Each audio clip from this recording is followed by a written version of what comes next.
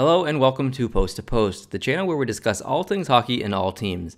It's time for another prediction video because we're going to talk about the conference finals. In the East, we have Pittsburgh versus Ottawa, and in the West, we have Anaheim versus Nashville. Now, this is the video where we look like idiots because we put our predictions out there publicly and hope that we're right. So I just want to talk about the East first because you're a Penguins fan, so let's just get into that soon. Ottawa is the underdog, the gritty team that's on a roll and has a lot of emotion. Pittsburgh's the team who is the defending Stanley Cup champions. They're experienced. They're sound and solid.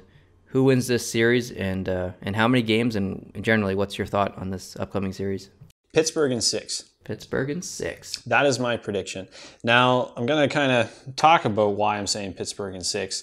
First of all, Ottawa is a team with nothing to lose and no pressure at all because to me, majority of the people did not predict them to be in the situation that they're in. They're enjoying the moment. They're going in on a high. They're going to be flying because there's no pressure. Yeah. Pittsburgh has all the pressure now. They're the defending Stanley Cup champions. They look at this and say, well, you get the defending Stanley Cup champions, the deepest team in the NHL going up against the Ottawa Senators who cannot match them depth-wise. And to me, well, I mean, if you look at the season series this year, the nod was actually to the Senators. They actually had one more win over Pittsburgh in the season series this year. So that's an interesting stat going into this matchup. But again, I think the experience and the depth of the Pittsburgh Penguins are going to, really solidify them in order to punch their ticket to the Stanley Cup final. I completely agree. My prediction was Pittsburgh in 6 as well. I hate picking Pittsburgh. I don't like Pittsburgh, but I have to in this situation just because I think it's time for Ottawa's run to be over. Now, this is where I'm going to look like an idiot again because I picked Boston in the first round. Right. Ottawa won. I picked the Rangers in the second round. Ottawa won.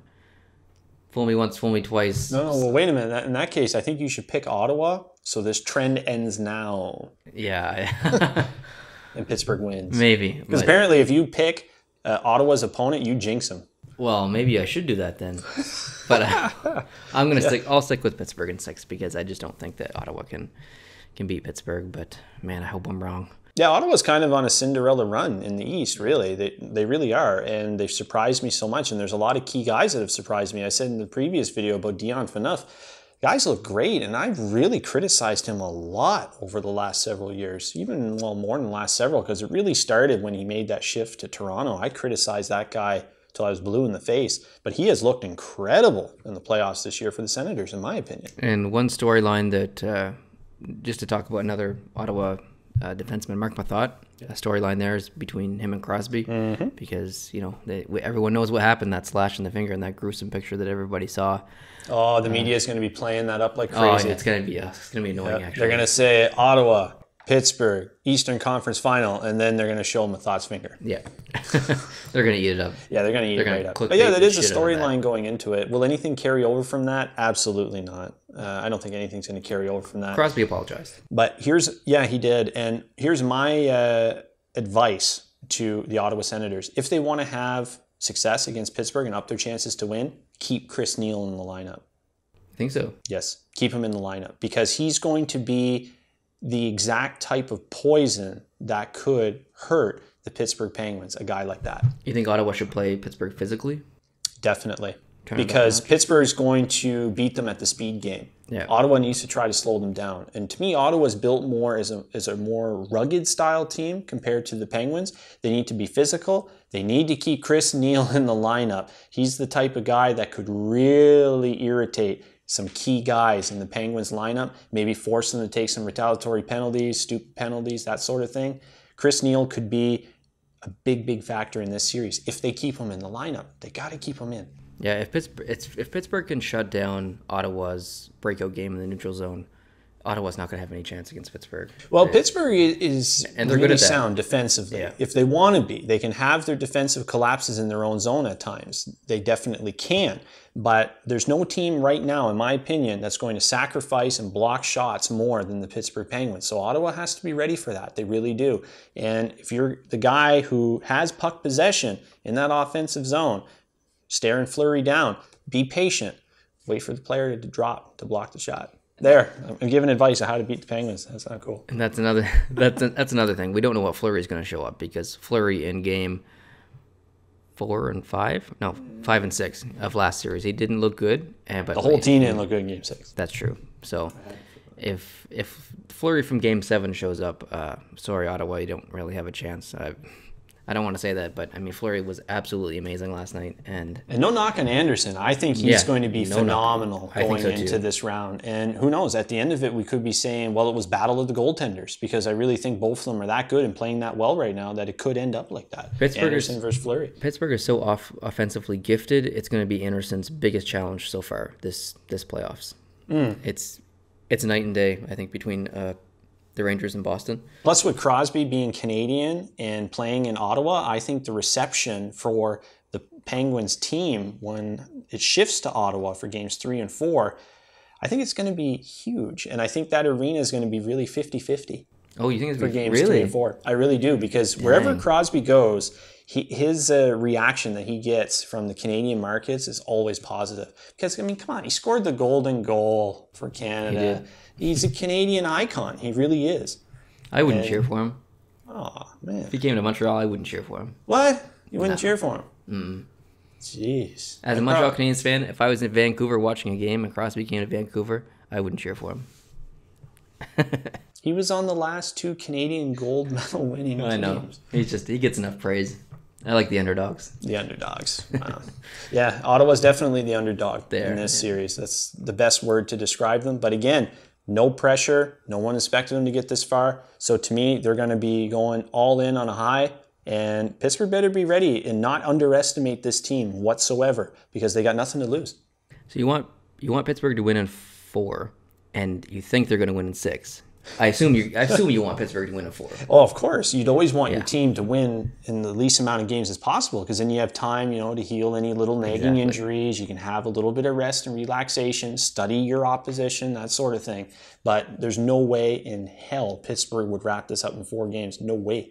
I'm saying 6. It could even go 7. I think Ottawa is going to take it to them. I think so too, a little bit. Yeah. I'm going to say, like I said, Pittsburgh in 6, but I want Ottawa to win in 4. Because screw Pittsburgh. Jeez. Sick of watching Pittsburgh. What's with the Pittsburgh hate? It's the Chicago effect. No knock on Chicago. No knock on Pittsburgh. I'm just so sick of watching them. I want to see new teams, new blood. All right, let's switch over to the West. I don't want to talk about Pittsburgh anymore. He's getting riled up. I'm getting riled up. All right. Nashville and Anaheim. This is going to be a really interesting series. I think it's going to be a very low-scoring series because we have 2 very hot goalies right now, Gibson and Pekka Rinne, and the defensive capabilities of Nashville in the past 9 games or whatever they've played so far, 10 games, have been outstanding. They've really shut down the Chicago Blackhawks and the St. Louis Blues. Man, I almost forgot who they were playing. So many teams, so much hockey. Again, my brain. Anyways, it's going to be an interesting series. I think it's going to be a low-scoring series. So how do you see this playing out, and who do you think wins, and in how many games? I think Anaheim's going to have their hands full. Nashville is something else right now. They really are. And the big story out of Nashville to me is their blue line. The offense that Nashville's getting from their blue line is unmatched in the playoffs all the playoffs this year. Their goal scoring, their ability to move the puck, the transition game, the Nashville Predators have the best blue line for that this year. Now, Anaheim's going to have to try to find ways in order to put an end to that. Yeah. Because if they don't, Nashville's beating Anaheim. They are, because that blue line is just basically running wild right now and they're unchecked. So Anaheim's going to have to make some key adjustments to try to shut these guys down, because their offense ability from the blue line, lethal, lethal, lethal. However, my prediction is Anaheim is going to go to another Game 7 in this series. And I'm going to say Anaheim's going to win in Game 7. I think there's... Experience factor is going to kick in again. Boom. Experience means so much in the playoffs. So much. I think there's no better team to shut down Nashville than Anaheim. They're just that in-your-face, gritty, annoying team, and I honestly believe that Anaheim will win in 6 games. I don't think it's going to get to a 7, so I'll disagree with you there. I think Anaheim's going to do it in 6, and that's again one of these series where I'm conflicted because I want Nashville to win. Right. I really, really want Nashville to win. I want Nashville to win. But I think Anaheim's going to win, and I predicted Anaheim to go to the finals and actually win the cup. So I can't not go against Anaheim. Did I say Nashville? If I said Nashville, I meant to say Anaheim. I predicted Anaheim to go to the cup and win. So I have to stick with that. Right. That's my prediction. Wouldn't it be interesting though if if Nashville did advance to the cup final and PK Subban was playing for the Stanley Cup after the Weber-Subban deal? That would be amazing. I think Montreal fans would be very heated. I'd be happy over that. Well, a lot of people would. You know, PK Subban is an interesting fellow. I won't say a whole lot. What did you think about his embellishment fine he got? I loved it. You loved it? Yeah, because the guy embellishes all the time. Oh, I thought you meant like you loved that he did that. And then... No, I love that he got fined because the guy embellishes all the time. At times, I almost say he's kind of, what's a good word for Subban? Goofy. Yeah. I think goofy would be a really good word for Subban. He embellishes a lot. He turtles a lot. That's a great term that we like to use in Canada. For guys, when challenged, they turtle. And Subban turtles a lot. He runs his mouth, and as soon as he's challenged, he turtles. Someone said, I'm allowed to say this because I'm a Montreal Canadiens fan, so... That gives you a right. I'm allowed, so just calm down. Yeah. Someone said that, you can take PK Subban out of the Montreal Canadiens, but you can't take the Montreal Canadiens out of PK Subban.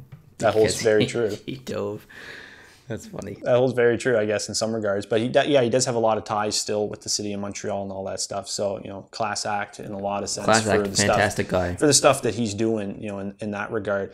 Now, on to him as a player, this year in the playoffs, he's been phenomenal for Nashville. And I think he's really found a permanent home there with the Predators. Yeah. He's fitting in very well. And he's excelling, and he's looking amazing for the Predators. And if they want to have success against Anaheim, a lot of it's going to have to be on the shoulders of PK Subban on that blue line, guy like Ellis as well. These guys are going to have to keep that blue line up to the offense that it's been at over the last two series. If they can keep that, Anaheim's going to really have their hands full. Yeah, if the Nashville Predators defense can shut down that Getzlaf-Rakell line, Anaheim's going to have a hard time scoring, I think. Yeah, and then if they do get through the defense, they got Pekka Rinne to deal with. Exactly. Who's been almost lights out. He's been the best goalie in these playoffs, maybe even this past couple of years. Yeah, doesn't he have two shutouts in the playoffs so far? Because I know they did shut out Chicago in Game 2 in Chicago. I think they shut them out twice. Yeah, so I think he's leading the playoffs, if I'm not mistaken, in shutouts as well. I mean, Pekka Rinne and his goals against average is below 2 as well. I mean, he's been lights out. Someone said that he has the best playoff numbers in the past, 8 years or something like that. Maybe. From a goaltender. I don't know if that's true or not. I'd have to check, but... Yeah. He's playing amazing. That's you get consistent goaltending out of a guy like Pekka Rinne. He's played on the international stage, playoffs, that sort of thing. So Nashville obviously feels very confident with what they have in net. And I said in a previous video that Nashville were able to dissect and almost embarrass the Chicago Blackhawks because they did their homework on them. And they... just had a system in place so that at the puck drop for Game 1, they knew strategically exactly how to annihilate the Chicago Blackhawks. Have they done the same homework with Anaheim? That's my big question. We'll see. All right, let's leave it at that because this video is getting a little long, so we'll wrap it up here. This is your first video on Post to Post. We hope you hit the subscribe button. We're always talking hockey here. If you like this video, hit the like button. If you want to follow us on social media, check the description down below for all those links. If you're into podcasts, there's links down there as well. So, subscribe to those. And we release every Sunday. We record Saturday mornings and release Sunday. So check out that. Thank you very much for watching. We really appreciate it. And we'll see you in the next video. Adios.